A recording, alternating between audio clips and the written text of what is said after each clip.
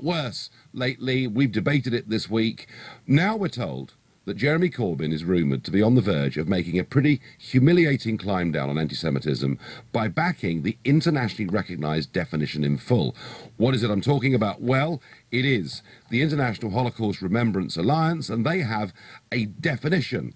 Anti-Semitism is a certain perception of Jews, which may be expressed as hatred towards Jews. Rhetorical and physical manifestations of anti-Semitism are directed toward Jewish or non-Jewish individuals and or their property, toward Jewish community institutions and religious facilities. That's the definition, and there are 11 examples of the IHRA layout of what they would define as anti-Semitism. Now, again and again and again, there's been pressure on Corbyn and Labour to accept this definition. He has been deeply reluctant to do so, but we're told now that he will, and that this will probably happen at the party's next meeting of its National Executive Committee on the 4th of September. And the timing of that is quite important because on the 5th of September, Labour MPs are going to have a meeting of the Parliamentary Labour Group where they're going to vote on whether to accept this definition or not. And my guess is that Labour MPs would vote to accept this definition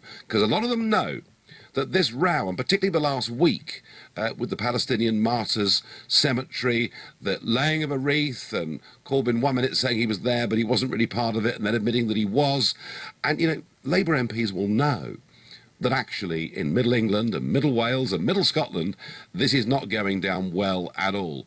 So let's assume, shall we, that Corbyn goes to the NEC, accepts this definition. It is then backed overwhelmingly by the party's MPs. Would that then, do you think, put the matter to bed? And if you think, yep, provided they do this, my faith in Labour and Corbyn will be fully restored. If that's how you feel about it, call me on 0345 6060 973, or maybe you think it's too late. The damage is already done. If that's how you feel, text to 84850, and maybe you think, actually, there are probably more of these nasty stories to come anyway. Maybe they ought to really be thinking about someone different to lead them. Knowing, of course, that the Labour members back Corbyn. If that's how you feel, tweet using the hashtag FarageLBC at LBC, and you could, of course, as ever, watch me on Facebook and comment there too. So clearly the pressure now getting to Corbyn, The Guardian hinting very strongly that he's going to make this climb down. It will be pretty humiliating because he has steadfastly not wanted to do so. But would this solve the problem? And given the terrible arguments that are going on about Brexit within the Conservative Party and increasing rumours that MPs may well oust the PM.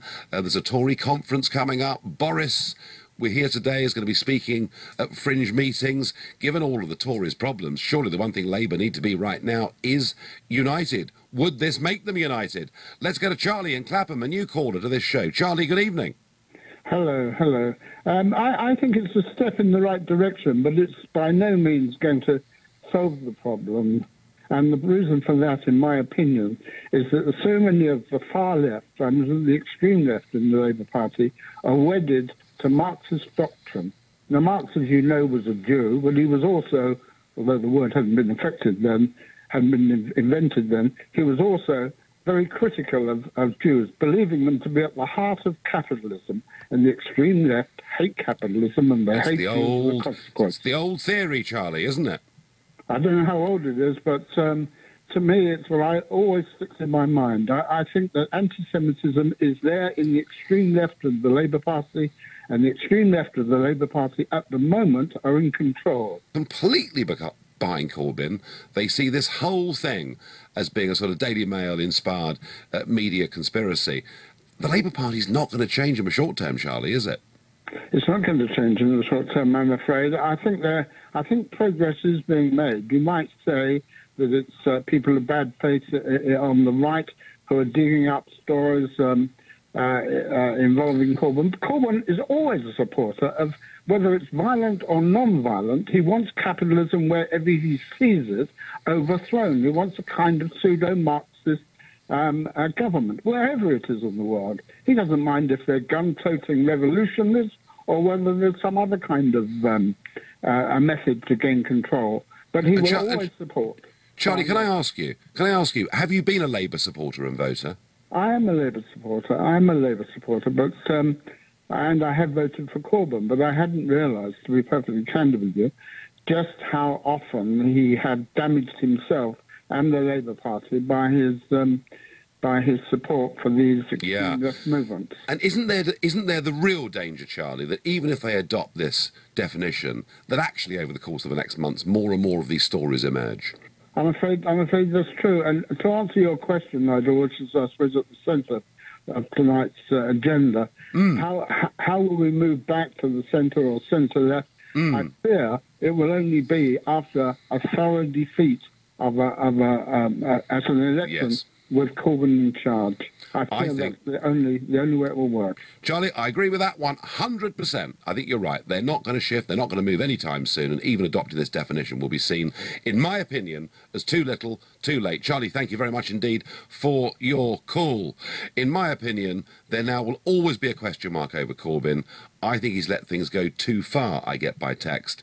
I also get from Simon on the Isle of Man, as a son of 2 Holocaust survivors, I will not forgive Mr Corbyn until he confronts his grim past and apologises sincerely and unreservedly to all terror victims for his disgraceful associations. Well, we talked about a climb down in terms of accepting the IHRA definition. I don't think he's going to go much further than that. Corbyn's platforming with terror groups can never be put right. The party can now move on, but not with him, says Graham. Let's stay in Clapham and let's ask James what he thinks of it all. Good evening. Good evening, Nigel. Nigel, as far as I'm concerned, it's going to make no apparent difference to me whatsoever if he accepts the definition or not, because he is being forced to accept the definition. He's not doing it free willingly. He is being forced. And what he said, that he was there to go and represent all the people that died, he specifically put his wreath on the people that died in Tunisia when the Israelis attacked it. But I didn't see him popping over to Israel to put a golden wreath on the Israeli athletes that got murdered in Munich. So he is a hypocrite. He's been forced to do this. And as far as I'm concerned, the Labour Party is dead in my eyes. Yeah, and James, again, have you been somebody that in the past has supported Labour? I was a member of the Labour Party. Oh, right. OK. And when did you cease to be a member? About 6 months ago. Right, and is that because you've just given up with this ongoing unpleasantness?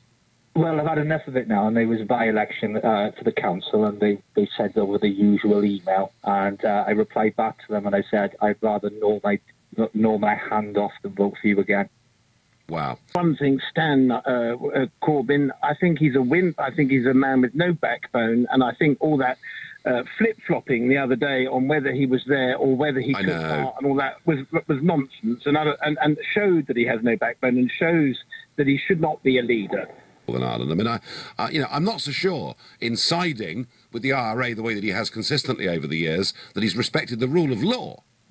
Well, no, but he's always look at Nelson Mandela. He's always respected the right of someone to stand up for their right in some respect or another. But but yet he's not had the conviction, especially in this case, to stand up and say what he absolutely believes in. He's not a conviction leader. And David, he has chosen his friends very, very poorly, hasn't he? Well, no, not necessarily. He's been invited to these things. He's gone along as a peace man of peace, and he's gone along as a man who wants to, as he said, David, all crimes on either side. I accept the point you've made. I don't necessarily agree with it. I thank you. In a minute, we'll talk a little bit more about Jeremy Corbyn, named as Maher al-Taha, leader in exile of the proscribed Popular Front for the Liberation of Palestine, the PFLP, which is an outright overtly terrorist organisation which has murdered people, including Rabbi Abraham Goldberg, a British rabbi who was murdered in one of their attacks. And it's all well and good, folks. You can ring me up and say that Corbyn's very principled, that Corbyn respects international law. I've had those comments tonight. But I'm saying to you that I think he's chosen his friends very, very poorly indeed. And I don't think any of this goes away. I suspect what we'll find are even more of these events and meetings that he's attended with people who are outright appalling. And Dame Margaret Hodge, who, as you know, has been very critical. Fear.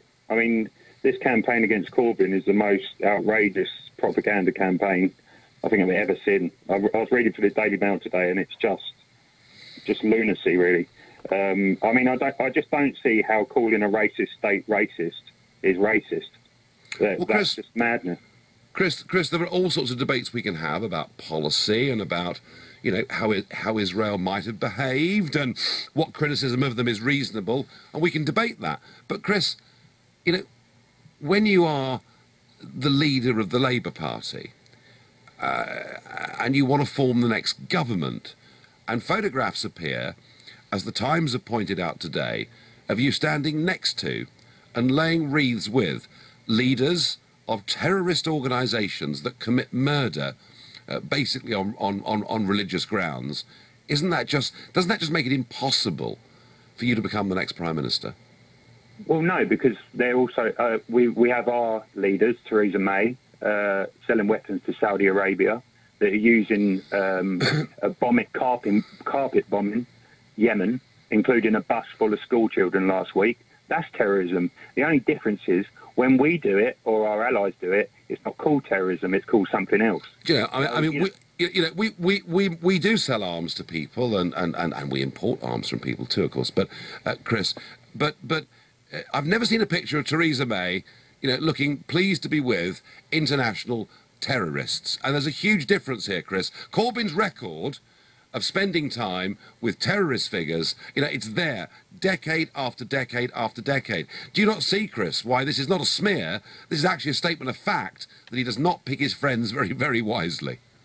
Well, I agree that he doesn't. I don't think he does himself favours, and I think he could have been more forceful. And I think the truth's on his side because he might naively do the wrong thing, but he does believe in peace and the Palestinian cause.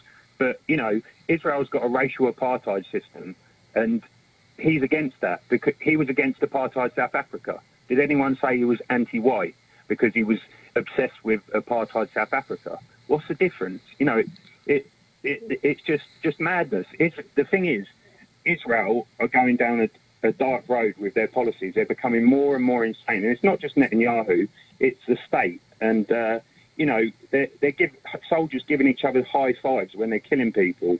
And the Israeli population, 95% of them supported the last massacre in Gaza in 2014. And they have to put up with suicide bombers. They have to put up with all sorts of things, Chris, don't they? They actually have to put up with neighbouring countries who want them obliterated and killed.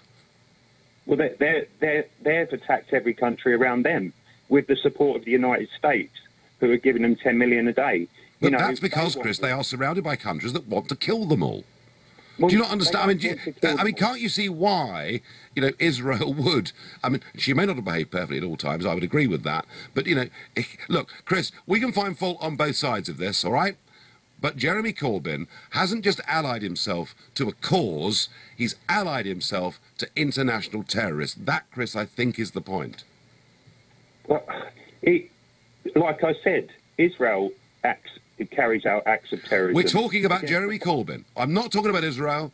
I'm not talking about apartheid. I'm talking about Jeremy Corbyn, who looks into the camera and wants to be our next Prime Minister. Chris, I don't think all of this evidence that we've seen, and much else that we've seen over the last few years, I don't think that makes him suitable. And I don't think that, I just don't believe this is solely a smear campaign. Nigel, it is a smear campaign. People need to watch the Undercover Al Jazeera documentary about the Labour Party with the Israel lobby, with the guy from the Israel, what's it called? I forgot what it's called.